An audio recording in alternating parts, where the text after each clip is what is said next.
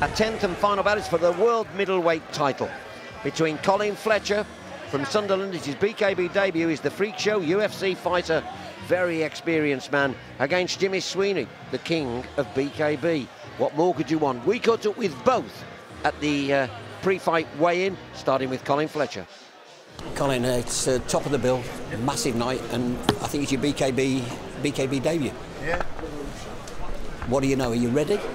But I'm always ready. Good to go now. It's a sellout crowd. What are they going to see in the ring from you? Oh, God knows, man. I didn't.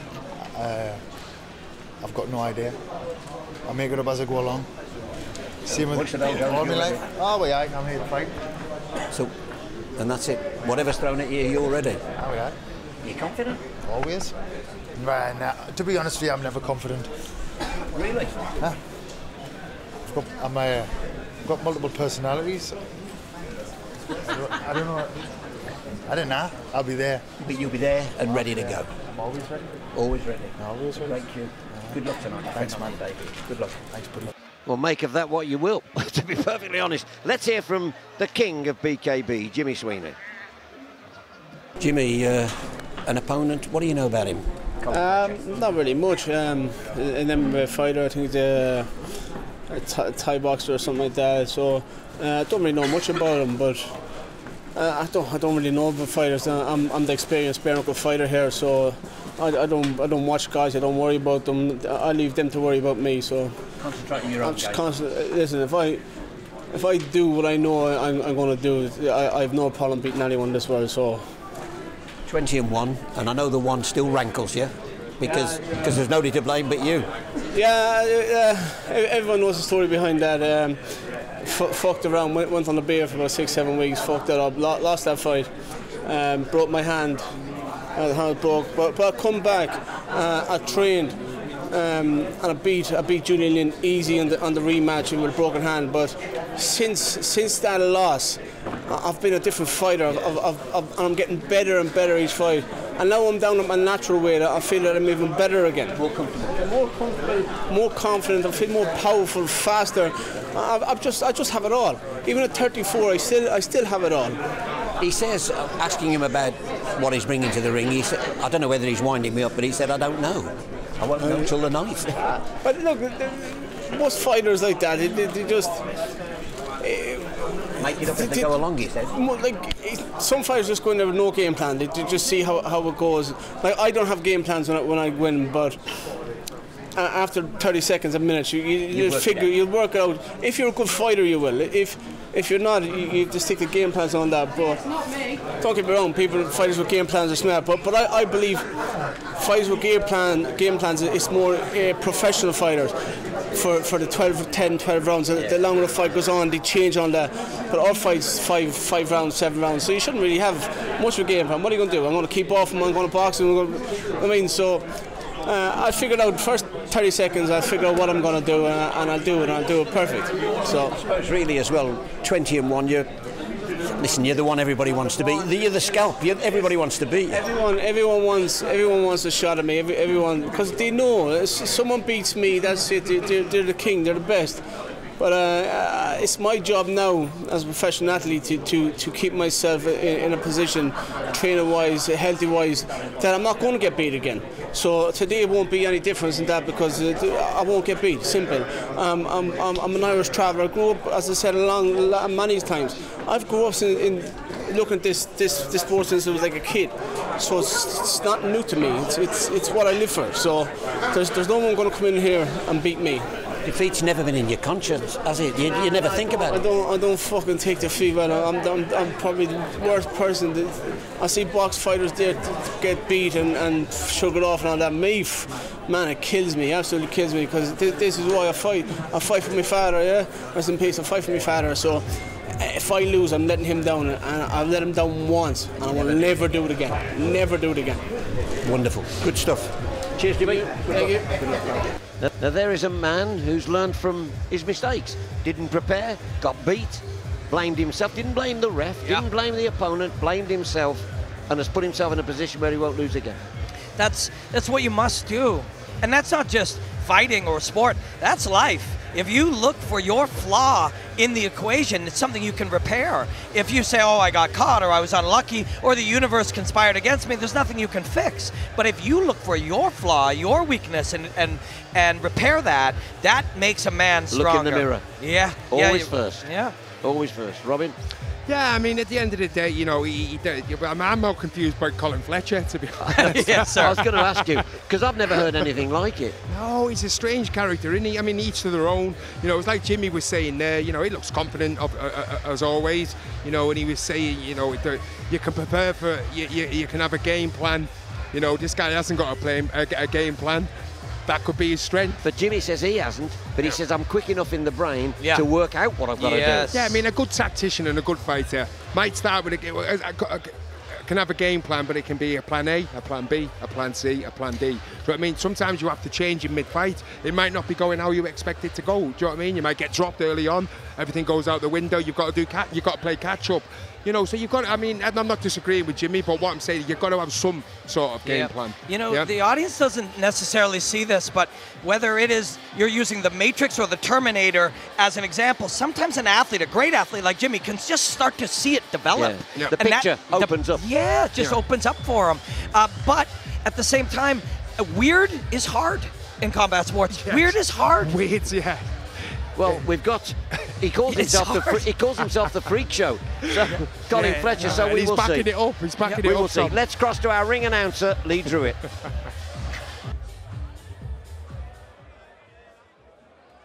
Ladies and gentlemen, your final contest is the main event of the evening, and is scheduled for 7 by 2-minute rounds, and is for the BKB Middleweight Championship of the World.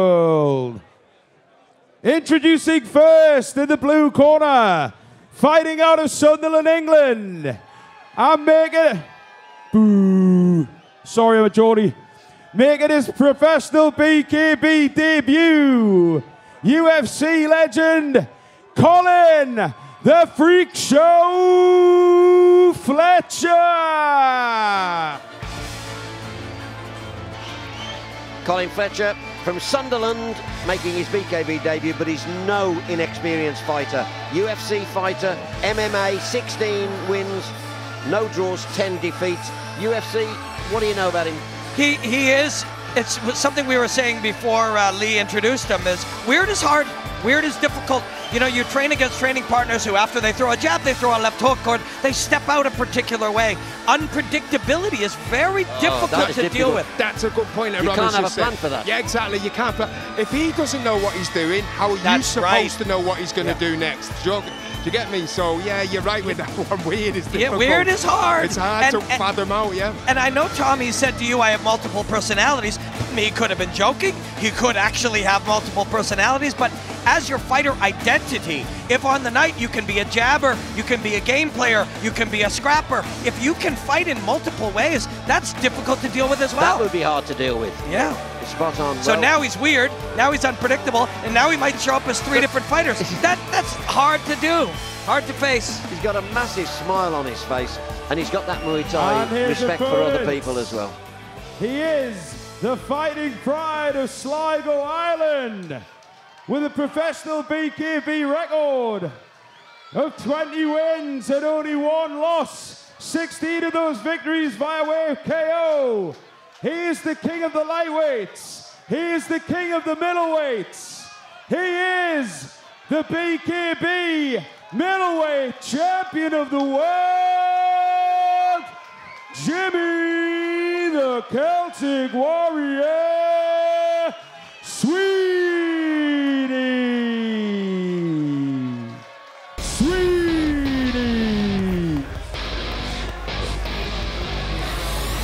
Well, Jimmy Sweeney, we know his ring entrances are sometimes a bit special, so we'll enjoy this with you. He doesn't come in on the throne very often these days, does he? No, he's quieting down on the old throne there. The throne entrance. Still looks confident, though. He's confident. He's got the belt and he's got the bling in the background. All the confidence in the world.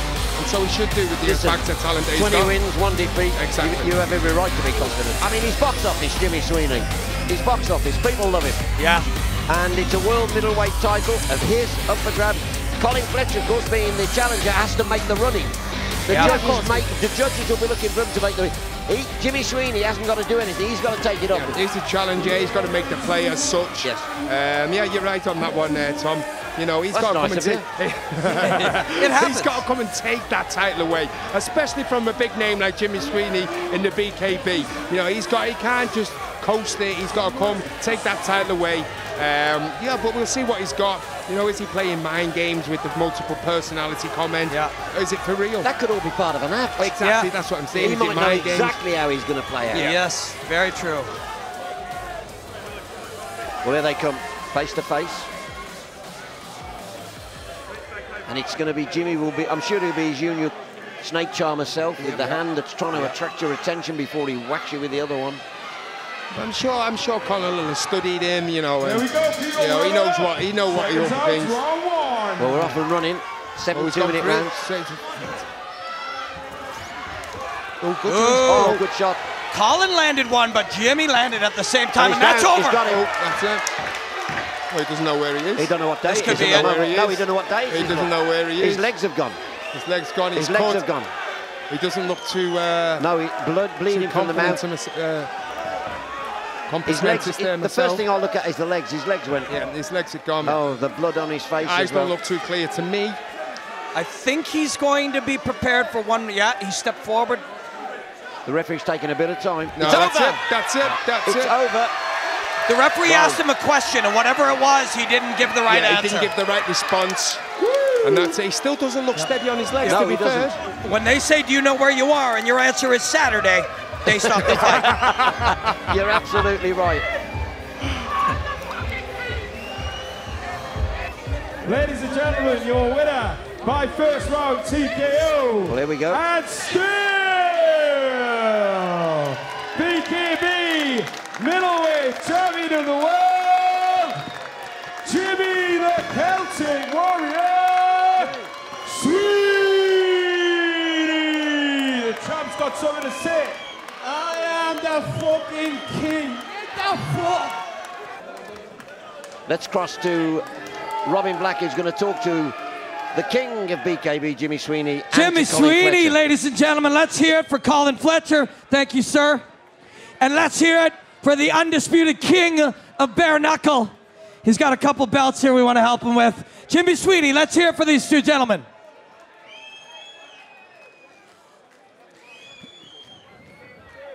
You are the king of the lightweights. You are the king of the middleweights. I think it's safe to say you're the king of bare knuckle boxing. Would you agree, sir? Look,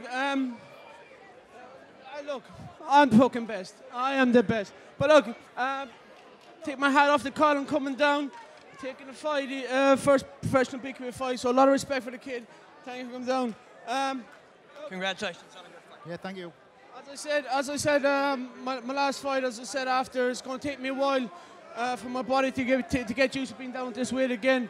As everyone knows, my last fight I lost 10 to 12 kilos 4 weeks out, so it took a lot out of me. But you see, I'm at the same weight. You see, I'm a different person altogether. I look fresh. I'm healthy as fuck. I'm strong, and it shows you the power's there, the speed is there, everything is there. So I was going to take a break for about 6 months, but fuck the break. Bring on someone in January.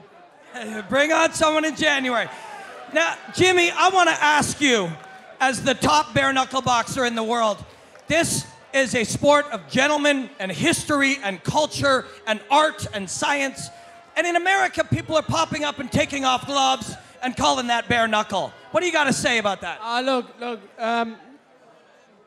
whatever they do in America, I don't even think about that. I don't even worry about that.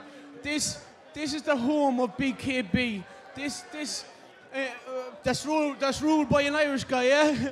Look, this is the home of BKB. Jim and Joe are the people that brought this here to the UK. I love the boys to bits. But what they do in America, let them look. I wish them all the best in America. Do their own thing. But this is where it is. If the boys in America want to come back and see what proper professional BKB is, we're fucking ready for you boys, yeah? Yes, sir. Now, Jimmy, you have come out and put on a virtuoso performance. You're at the top of your game. Who do you want to thank, and what do you got coming up? Who do you want to fight in January? Listen. when you're in my position as the undisputed pound for pound best, I don't worry about people who's next, who's this, who's that. Let them worry about me. I want the big names. I'm hearing word about a Carson Jones, in talks with Carson Jones. Carson Jones, get over here, lad. I'll spark you as well, yeah? Well, Jimmy, I know you like to come in here, work hard, and go out and have a few drinks. So before you go and enjoy your night, what do you got to say here to your fans and to everybody watching? Just a massive thank you to all the fans that spend their hard-earned money. They're the ones that make these shows show what it is. They're the ones that's putting good money in my pocket. Thank you. Yeah? But listen, we put on the show, but our shows wouldn't be anything without the fans. So a big, massive thank you to all the fans. Whether you love me or hate me, thank you so much. And I want to thank Colin Fletcher for coming out here bravely facing the best in the world. Thank you very much, sir. And Jimmy Sweeney, the king of bare knuckle. Ladies and gentlemen, thank you. I'm the best, lad.